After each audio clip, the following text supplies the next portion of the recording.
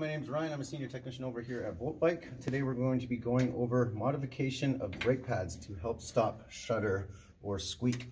Oftentimes what can happen is the side of a brake pad will have a very squared off edge, and occasionally these edges will get caught in the slats of the rotor. We have a pretty easy fix for that. In order to do this, you're obviously going to need your pads, clean, non-contaminated ones, and a file. Very simply, once the pads are out, the very bottom edge is what's known as the leading edge. That means it's the first point of contact with the rotor. You're basically just going to want to take that edge and make it an angle, about a 45-degree angle. So take your file. You can see just how easy that resin material comes off.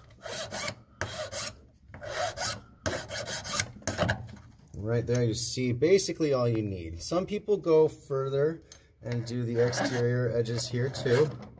It's not a bad idea. It gives you a bit of a toe-in effect and a little more modulation in your braking.